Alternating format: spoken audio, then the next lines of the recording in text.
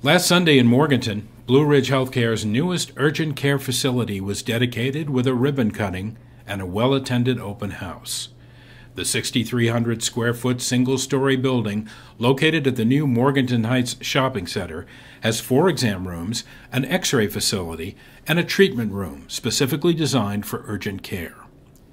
Among the speakers at the opening, Burke Chamber of Commerce Interim President and CEO Jerry Davis, Morganton Mayor Mel Cohen, and BRHC President and CEO Kathy Bailey, who stressed our ongoing commitment to the community that we serve. When your doctor's office is full and you need immediate attention, we're here for you.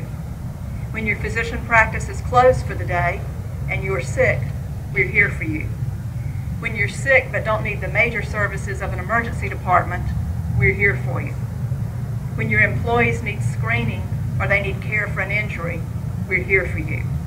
Heading the team at our new urgent care, Dr. O. Rayner McGuire and nurse practitioner Annie Deal, fully equipped to handle those minor emergencies. Cough, colds, flu symptoms, earaches, chest pain, shortness of breath, no severe abdominal pain, anything that could be life-threatening, again, goes to the emergency room.